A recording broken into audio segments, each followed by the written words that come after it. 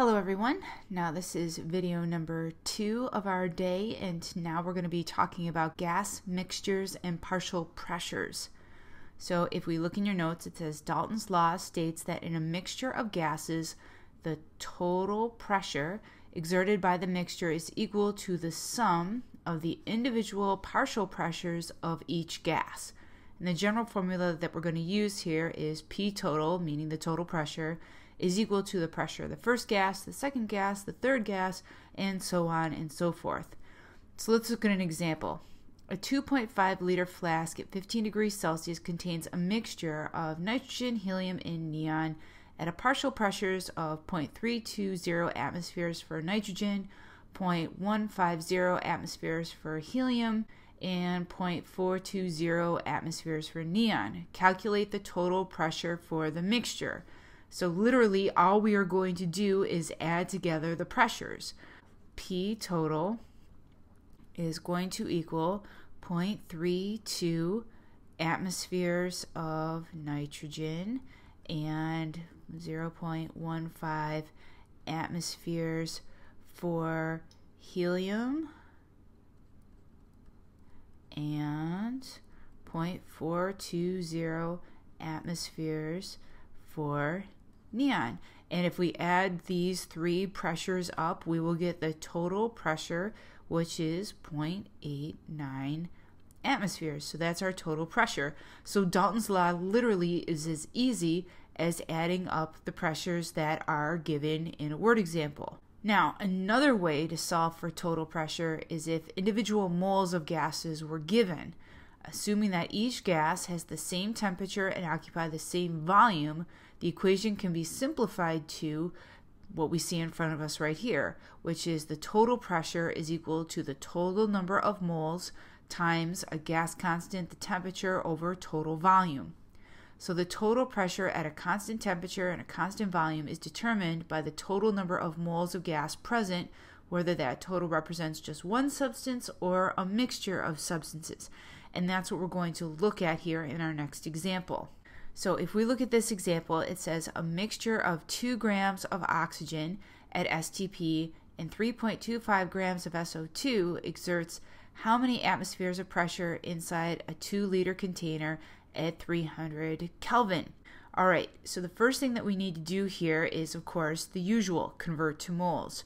So I have 2.00 grams of oxygen gas, and I know that the gram formula of oxygen is 32 grams of oxygen for 1 mole of O2, and if I work that out, I get 0.0625 moles of O2, and I'm not going to worry about significant figures here. This is part of an equation, so I'm not going to truncate it at all. Then I'm going to look at my other gas, which is 3.25 grams of sulfur dioxide. Do the same thing right here, 1 mole of sulfur dioxide. What's the gram formula of that? Hey, that's 64 grams of SO2. Then I'm going to work this out, making sure I can cancel my units down and to the right. So this is 0.0508 moles of SO2. So now I have my moles of oxygen, I have my moles of SO2. So now what I can do is I can plug it into that formula to find the total pressure. So P total is equal to the addition of these 2 moles together. So 0.0625 moles of O2 plus 0.0508 moles of SO2.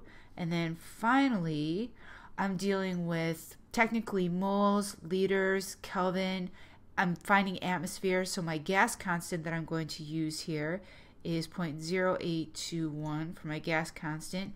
My temperature is 300 Kelvin, and then I'm going to divide that by 2 liters. So as we can see here, basically we have the ideal gas law. If we think of PV equals nRT, here is my N portion, there's my R, there's my T, and I just moved my V over here. So if I work this out for my P total, and let's see, looks like 3 significant figures here. I should get 1.39 atmospheres. So this specific example goes over the idea of getting masses of gases, converting them into moles, putting them in for N, using our other pieces of information provided to us in the equation to solve for total pressure. Okay, now let's talk about partial pressures and mole fractions. I need to teach you what mole fractions are first. So Dalton's law of partial pressure assumes that each gas behaves independently of other gases in a container. That being the case, the amount of a given gas can be related to its partial pressure. So this P1 here is representing the pressure of an individual gas over the total pressure. And then we have technically the rest of our ideal gas law. This is the moles of that individual gas times the gas constant, temperature in Kelvin, divided by volume.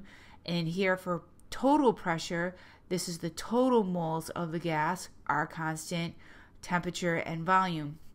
What you can realize here, though, since we have these over each other, is that the gas constant basically cancel each other out, the temperatures cancel each other out, and the volumes cancel each other out. So really what we're left with is this thing right here, and that is known as our mole fraction.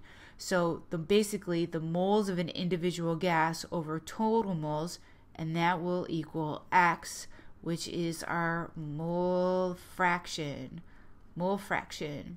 So the ratio of N1 over Nt is called the mole fraction of gas 1, which is denoted as X sub 1. So that is the mole fraction of that one particular gas. The mole fraction has no assigned dimensions, and that's a good thing to know, but expresses the ratio of the number of moles of one component or an individual gas to the total number of moles in the mixture. Assuming that volume and temperature are constant, volume and temperature are constant, the equation can be rearranged to the following. So here's the pressure of the individual gas, which is equal to the moles of the individual gas over total moles times the total pressure. So we can simplify this by just saying X sub 1 times total pressure. So the partial pressure of a gas in a mixture is the mole fraction times total pressure, and we're going to use that now in a couple of our examples. So let's look at this example right here. A mixture of gases contains 4.46 moles of neon, 0.740 moles of argon, and 2.15 moles of xenon. Calculate the partial pressures of the gases if the total pressure is 2 atmospheres at a certain temperature. Alright, so the first thing that we need to do is we know that we're going to be calculating partial pressures of each of these gases. So we're going to need to figure out a mole fraction. So it's worth taking a moment and saying to yourself, all right, I have 4.46 moles of neon. I have 0.740 moles of argon and 2.15 moles of xenon. So I'm going to add these all together to get a total moles. So if I add these all up, I get 7.35 for my moles total, because I'm going to need to refer back to that. So if I wanted to figure out the individual partial pressures for each one, what I'm going to do is I'm going to say, well, here's the pressure of neon. So pressure with a subscripted Ne, showing that this is the partial pressure for neon. And I'm going to put in my mole fraction. So that is my moles of neon, which is right here. So 4.46 moles of neon over the total moles, which I calculated over here, which is 7.35 moles total, times the pressure, the total pressure, which is 2 atmospheres. So 2 atmospheres. So if I do 4.46 divided by 7.35 times 2, I will get a partial pressure of 1.21 atmospheres. That's the partial pressure for neon. Now let's go on and look at the partial pressure of argon. So I'm going to do P sub AR. Okay, and I look back at my formula, and 0.740 moles of argon. There it is right there. So 0.740 moles of argon. My total moles is 7.35 moles. And again, I'm going to multiply that times my total pressure, which is 2 atmospheres.